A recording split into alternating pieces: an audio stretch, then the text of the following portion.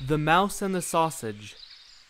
Once upon a time, a little mouse and a little sausage, who loved each other like sisters, decided to live together and make their arrangements in such a way that every day one would go to walk in the fields or make purchases in town, while the other remained at home to keep the house.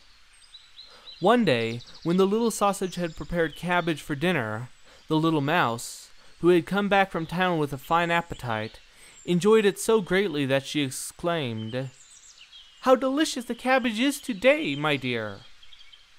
"Ah," answered the sausage, "that is because I popped myself into the pot while it was cooking." On the next day, as it was her turn to prepare the meals, the little mouse said to herself, "Now I will do as much for my friend as she did for me. We will have lentils for dinner, and I will jump into the pot while they are boiling." And she let the action follow the word, without reflecting that a simple sausage can do some things which are out of the reach of even the wisest mouse. When the sausage came home, she found the house lonely and silent. She called again and again, "My little mouse, mouse of my heart," but no one answered.